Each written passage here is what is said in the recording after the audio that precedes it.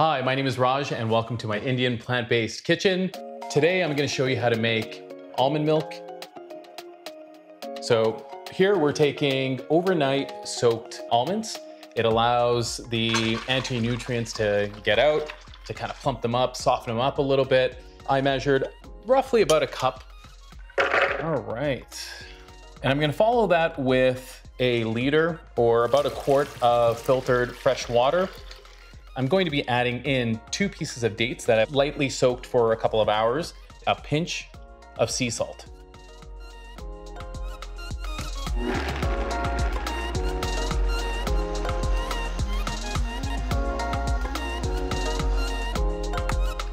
All right, that should be good enough. So it's quite thick and creamy, as you can see. I've got myself here a large mixing bowl, and I'm just gonna pour this whole mixture through the nut milk bag.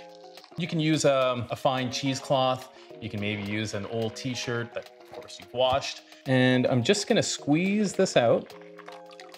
And definitely this process is way, way better than milking a cow.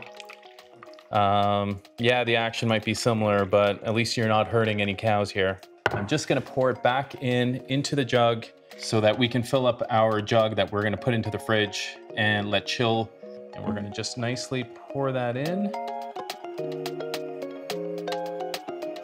There we have it, a whole liter of almond milk. Wow, super creamy.